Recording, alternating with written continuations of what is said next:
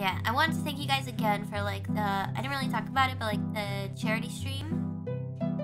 I don't know, like I guess sometimes it's hard for me to get emotional.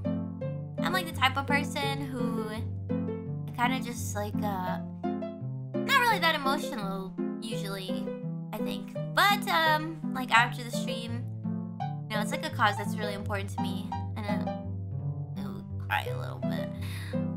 I don't know. I didn't think like yeah, I didn't think it would be as successful as it was. And the charity stream, like when I applied for Hololive, I knew that if I ever got the chance to have like a bigger platform, I guess, I always wanted to do like a charity stream, something like that with it.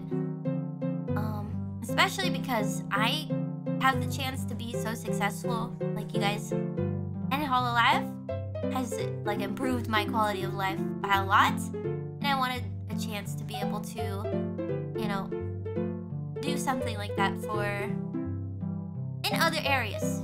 Yeah, thank you guys, thank you. I know not everybody who donated is here, but